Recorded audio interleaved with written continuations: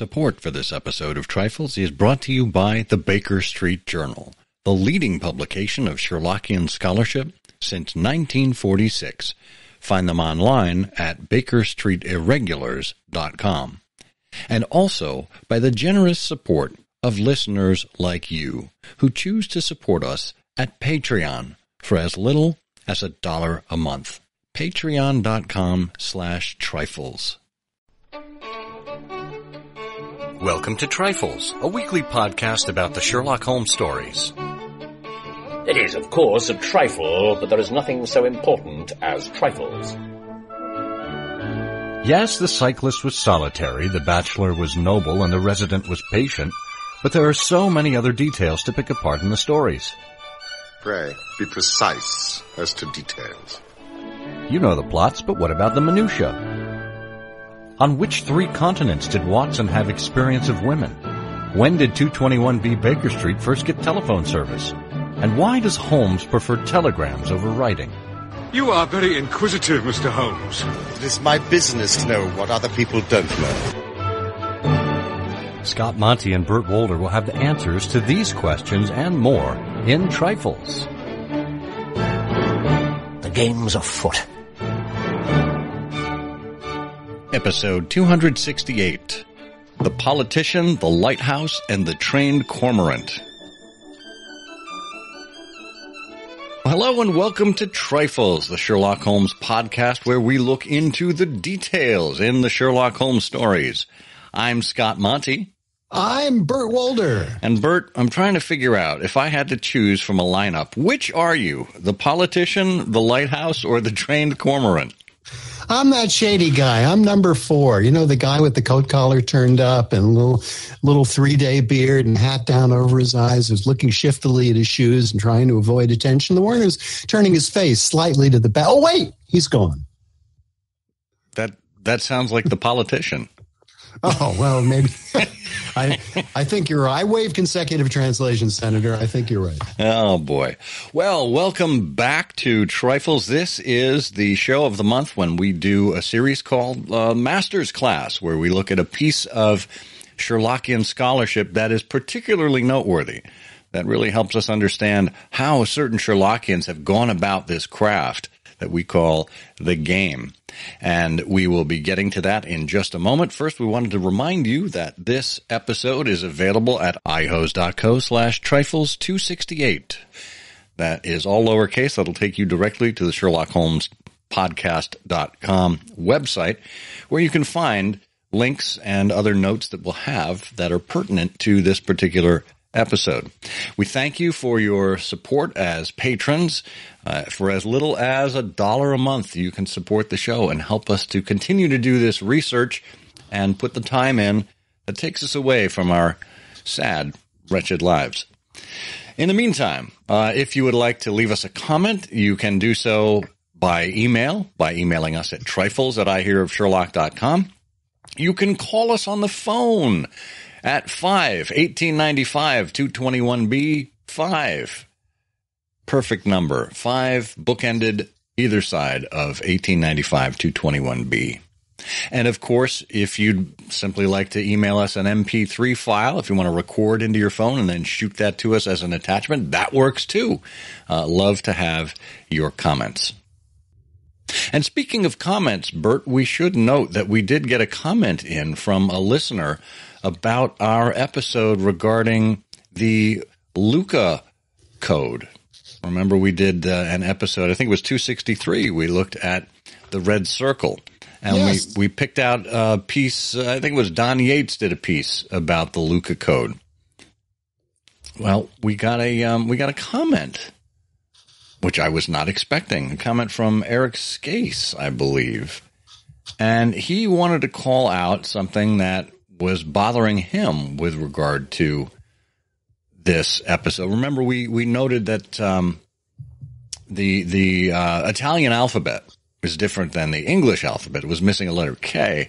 And he said, according to my extremely limited understanding, the native Italian alphabet lacks several letters, J, K, W, X, and Y, all of which are considered foreign consonants, leaving 21. And Eric continues, to determine how Italians dealt with alphabetizing in the 19th century, I looked at this Italian-English-French dictionary of 1855, in which H is not listed as a letter at the start of a word, even though it gets used in modern 19th century writing. After I comes L. J and K are not present. In the list of I words, an I followed by at least some vowels like an E or a U is represented by a J, as in Gemale for winter, but iota. Not being a speaker of Italian, I can't tell you if this was a 19th century convention that has changed in more recent times. Similarly, words beginning with U, sometimes with V before a vowel, vivido and volcano being listed in the U section. In cases of the embedded V, the alphabetizing sequence appears to be T, V, Z. So, attenta would not have been Oyuena, that's A-U-U-E-N-U-A, but Avepa, A-V-V-E-P-V-A. Avepa is far more pronounceable, but it is, of course, a trifle. Well, see, what Eric is forgetting there is Avepa was a brand of an early competitor to Vespa, and it was a scooter that no one liked very much, and there were also traffic accidents, so that couldn't be used. Well, hence the use of attenta for traveling in traffic.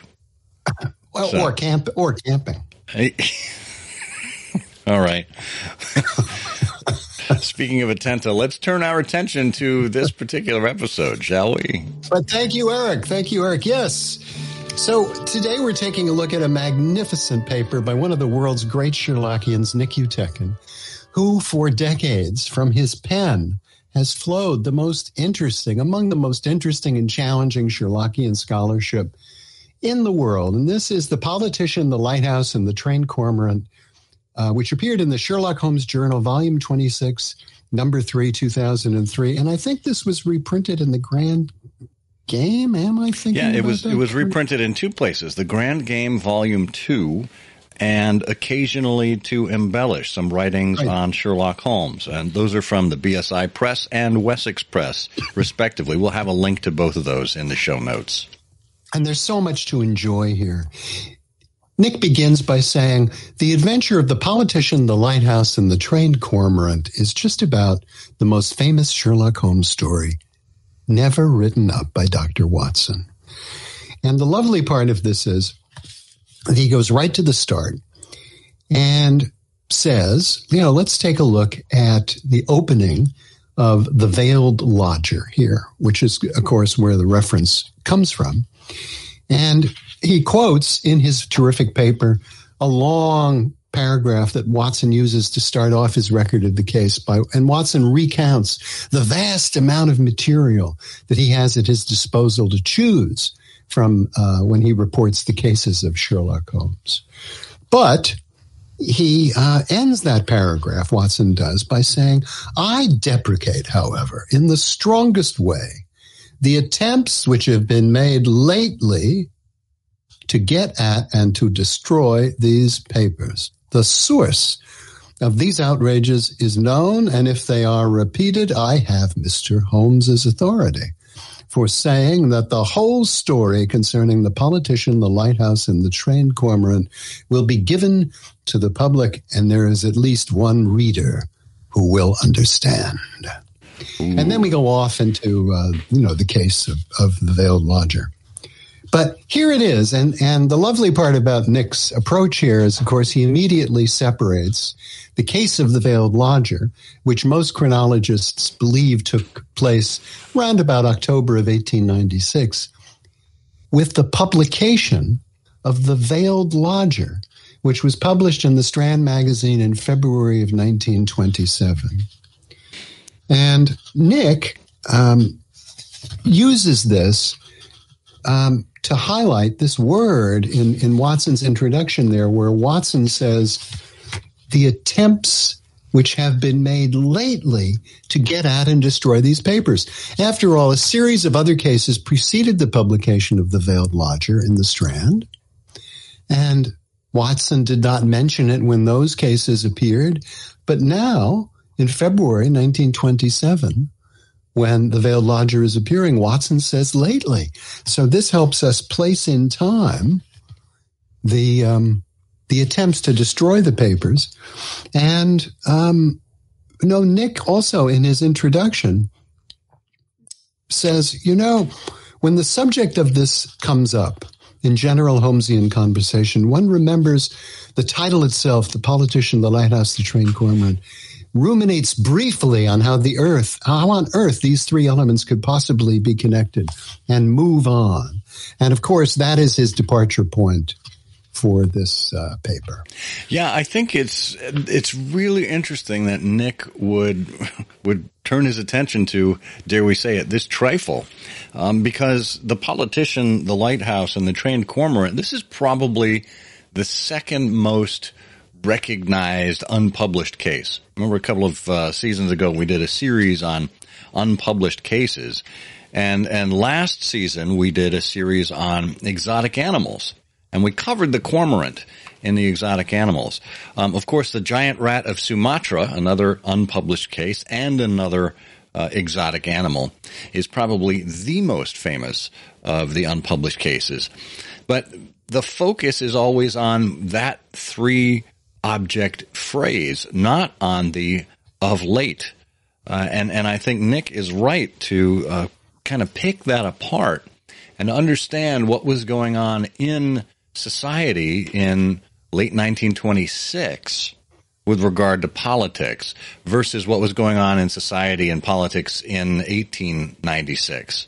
And understanding that this introduction, this preface would have been written by Watson in preparation for the publication of the story. It's a really interesting nuance, and this is the jumping off point that Nick begins to do his masterful work from. And it is masterful because he sums all that up by saying, let's take it as read that the foiled intrusions to the attempts to destroy these papers happened around Christmas 1926. And now let's take this trail back to its logical origins by putting ourselves in the minds of those who attempted to destroy the document. A minimum of one person was involved because Watson says there's at least one reader who will understand. And the main individual involved in the case was indisputably a politician, and he was implicated deeply in the official scandal. And incidentally, official is a most unusual word to use in this context, and must mean, as Nick is about to prove, that the person concerned was himself an official of some sort. And Nick leads us to the conclusion that we're being drawn inexorably when we look to the riddle of these events towards the summer of 1926. Now, here's an area where Nick can turn to some amazing research that he happens to have at his elbow. He says to us, I promise you with every fiber of my being that I had written all of this, everything I just told you, before I happened to turn to page 17 of the 5th edition of British Political Facts, 1900 to 1979, compiled by David Butler together with Anne Sloman, published by Macmillan in 1980.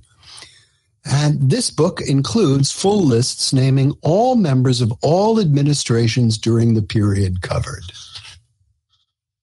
And that brings us to the administration of the conservative government headed by Stanley Baldwin from November 1924 to June 1929. And he goes down the list, and there's some famous names. There's certainly Winston Churchill as Chancellor of the Exchequer, young Neville Chamberlain in the Department of Health, etc. But as he goes down the list, he gets to more of the workhorses within the administration, the undersecretaries, the parliamentary secretaries. And toward the bottom of the list, he says, we find a most extraordinary coincidence of dates and events. A certain Walter Elliot had become parliamentary secretary at the Scottish office in charge of health for Scotland at the start of the administration. But then, in the middle of the summer, July 1926, that post was abolished.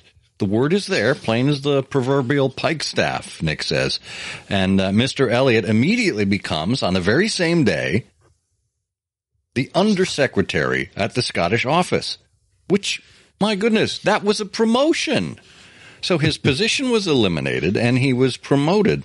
And Nick went back and double-checked, and there were 6 junior posts that were abolished from government in the immediate aftermath of the First World War. But aside from that, exactly at a time when previously proven logic, he writes, demanded that political scandal took place, a junior government minister is moved and promoted, and his previous post is abolished. Thereafter, the concept of a minister with responsibility for, quote-unquote, health of Scotland is no longer existed. So he said the fact of Eliot's promotion is, of course, pivotal here. The classic cover-up was being put in place. An official scandal of some sort had taken place involving Mr. Eliot, knowledge of which the public was to be denied. And it must have involved the health of Scotland, else why abolish that particular post? And we will get into those details after this word from our healthy sponsor. When you're looking for reference material regarding the Sherlock Holmes stories, the Baker Street Journal has been providing thoughtful articles since 1946. The topics range from the trifling to deep conundrums, but they all center around Sherlockian scholarship. And maybe you've been subscribing for years, or maybe you have yet to subscribe. But there's one resource that can make your research easier to do: the EBSJ. The EBSJ is an electronic copy of all the back issues of the Baker Street Journal from its inception in 1946 through 2011 in PDF format.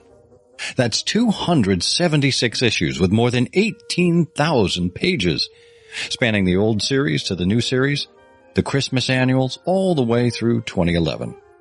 It's entirely searchable, so you can find what you need in just seconds.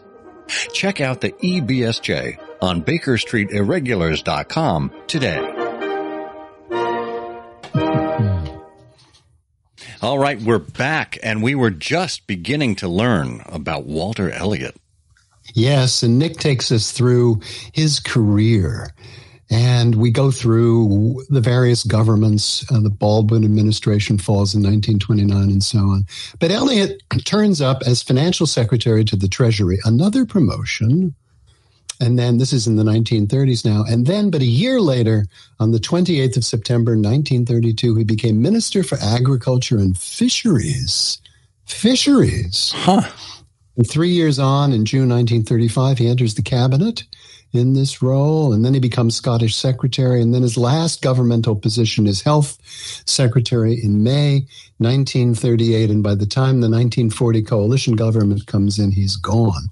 And Nick says, you know, it's tragic that over 60 years later, aspersions have to be cast on an apparently honorable and successful politician, but the logic is inexorable. It is indeed. So this is our politician. We're talking about the politician, the lighthouse, and the trained cormorant. How do we manage to get ourselves a lighthouse after this? Nick says, take a look at the year 1926. It seems that at that time there were some 193 lighthouse sites around the craggy coast and islands of Scotland. And he can't be absolutely sure all 193 were still active. And he has a lovely little side note here. He says, you know, I would have loved for their names alone to have researched Cumluwick Ness on Shetland or Inchkeith and Lothian. But there was an obvious starting point and, as it turned out, an obvious finishing point. The Northern Lighthouse Board was based at Oban in Argyll on the wild western coast, battered by the Atlantic. It had been there since the 1780s. And the commissioners of Northern Lighthouses in Oban, to give the office its full title, performed and still performs the same task for Scotland and the Isle of Man as does Trinity House for England and Wales. It oversaw all lighthouses in its jurisdiction. It's always been government run, and there was a lighthouse in Oban. Ah, and there was this lighthouse in Oban, a mere 25 miles north of the Oban Lighthouse was Castle Stalker, which was built in the 1500s, abandoned around 1780. But in the 1920s, it was ruined. And Nick asked, well, why should we possibly be interested in this? The castle stands at the mouth of Loch Lake on a small rocky islet. The islet is known far and wide as the Rock of the, wait for it, Cormorants. The Rock of the Cormorants. We are very nearly there, and the full story is very nearly revealed, Nick writes. Walter Elliot was for 18 months in charge of health of Scotland, so something, Nick says, occurred before the 26th of July, 1926, that involved the winged inhabitants of the Rock of the Cormorants. And Oban Lighthouse, that was so serious, a government post had to be abolished and a cover-up put in place. Only some 90 miles to the north of Oban, 65 miles therefore north of Castle Stalker, is the uninhabited island of Grunard, that drear and lonely place which was revealed some years ago as having been the site where anthrax bombs were deliberately dropped for experimental purposes during the Second World War. Is it ridiculous to suggest that something similar was tried with disastrous results in preceding years? I think not. Anthrax had existed for years. Louis Pasteur had discovered an anti-anthrax vaccine in 1881. And the Scottish estate incorporating Grunard was purchased by the family which still owns it in, now you're not going to believe this, Nick says, the year 1926. So all the pieces of the jigsaw are now in place. This is lovely. This is really a workmanlike piece that Nick is putting together. So we have the lighthouse, we have the politician, and the Rock of Cormorants, I think, really is pointing us in that direction. He says, he says we must take it there was some disaster of some sort with anthrax spreading where it should not have, horrific deaths among the local population, the killer outbreak needed to be contained, etc., etc. A cover-up was ordered from Whitehall through Elliot. Removing the dead bodies was easy. Paramount, the anthrax spores had to disappear. Now, not even the most highly trained of cormorants can capture individual spores, but here is the most important element in this cunning plan. The original anthrax experiment had involved the noxious substances being introduced into fish. When it was discovered that matters had got seriously out of hand, the viciously dangerous fish were collected, fed into the expandable pouches beneath the beaks of cormorants. And what is it that these birds do best? Why, they're capable of diving to extraordinary depths to catch fish. Well, in this case, the training that we know about trained them to do precisely the opposite, to dive deeply and release or disgorge their poisonous cargo. But not into the seas off Grunard. No. They flew 90 miles south, far away from the disaster site, toward their goal, the Oban Lighthouse. As its beam flashed to a specific pattern, the Cormorant shot straight down into the murky depths of the North Atlantic. Ownership of Grunard was transferred, and Elliot and the government thought they were in the clear. But the health of Scotland had been appallingly compromised. The government position was abolished, and Elliot promoted out of danger. We cannot know for certain how Sherlock Holmes, then in 1926, well into retirement at the age of 72, came to hear of the details and more significantly gained possession of the secret documents drawn up about the whole affair. And perhaps they arrived via a leak from a worried Whitehall civil servant. It may be that a relative of one of the dead of Grunard happened upon them. After abortive efforts to get at and destroy the papers, Elliot, and perhaps some far higher than he, took note of Watson's hugely public warning at the start of The Veiled Lodger, and the situation was contained. And then Nick has just two postscripts. He says, first, 6 years after the disaster, Elliot was given a government role that specifically covered Great Britain's fisheries policy, cormorant control, and an emphatic resolution never to permit exploration of the waters around Oban Lighthouse would have been high on his agenda. And his second note is, at the end of this, he says, I must thank a friend and colleague of mine. He says, Mark Jones, for providing the link essential to the thrust of this article. Because over a drink in the Yorkshire Grey near Broadcasting House, when I spoke of government cover-ups and Scottish health, he merely had to whisper one word into my ear. Anthrax. Not Norbury this time. Anthrax. Well, what a workmanlike piece this is. I mean, this just shows how wonderful the pursuit of the game can be if we allow ourselves a little imagination and if we have at our fingertips certain reference books to supply us with facts. This is exactly what we would hope for in great scholarship in the future. And it's what we hope for in the master's class. And that is just another episode of Trifles. It is, of course, a trifle, but there is nothing so important as trifles. Please join us again next week for another installment of Trifles. Show notes are available on SherlockHolmesPodcast.com. Please subscribe to us on Apple Podcasts and be sure to check out our longer show, I Hear of Sherlock Everywhere, where we interview notable Sherlockians and share news of the Sherlockian world. You take my breath away, Mr. Holmes. In the channel, a foghorn wailed like a lost soul. Holmes, what's the point of all this meandering? First up one dilapidated alley, then down the next. I'm frozen to the bone. Let's get home before someone slits our throats from behind. Nice trick if it can be done, Watson. No, a stab in the back, or perhaps a bit of thuggy with a fine silken cord would be more in keeping with this neighborhood. What's the good of all this prowling about? But, Watson, we promised Mrs. Hudson we'd bring her some tea.